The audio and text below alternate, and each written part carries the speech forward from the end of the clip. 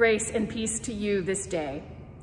I thought I would share our first reflection as a video this week as we lean into the July 4th weekend, and also the weekend that we at First Church are reopening for in-person worship for both 9 and 11 a.m. services. More information is on our website and on Facebook. But here in this first reflection, I wanted you to do some reflecting with me. A few weeks ago, I had an opportunity to work with the council at our June council meeting.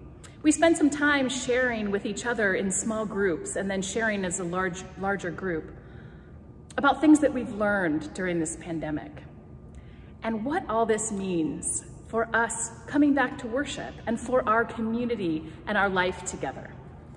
So I want you to do some reflecting as well, maybe during this holiday weekend, maybe with family and friends.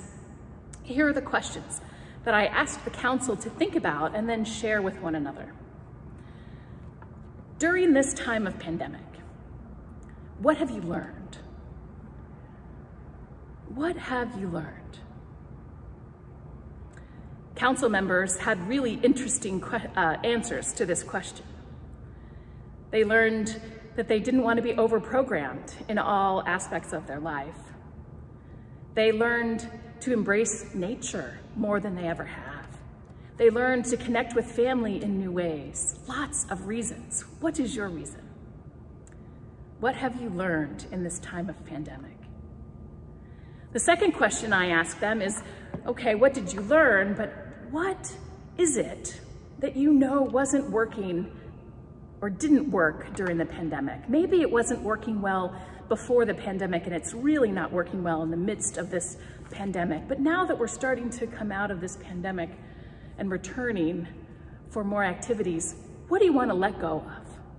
What are you very happy with letting go of? I call it blessing and releasing. What do you want to bless and release and not pick up again? The third question I asked them, which was, what did you learn in the pandemic? What do you want to bless and release? But what do you want to carry forward? Maybe you learned a new skill. Maybe you learned how to sing, or play an instrument, or crochet, or knit, or cross stitch, or ride a bike. What do you want to carry with you? Maybe it's a new spiritual discipline. Maybe you carry with you the fact that isolation is really hard and that you yearn for community. And maybe this community of faith here at First Church is the place where you can find that community.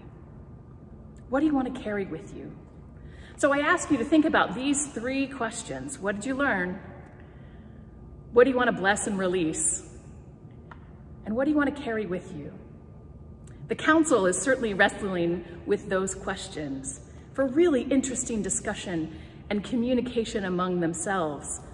And it helped us dream a little bit.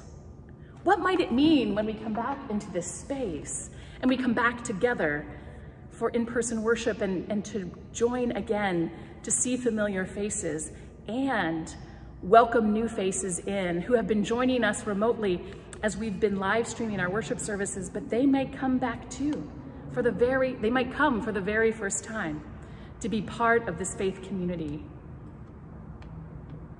So I ask you to think about those things and what might God be up to in this community of faith? What might God be up to in your life, in our life together? Blessings this Friday for this first reflection. We hope to see many of you on Sunday, July 4th for 9 and 11 a.m. worship services, or we will see you as you join online. We look forward to seeing what God is up to here in us and through us at First Congregational Church.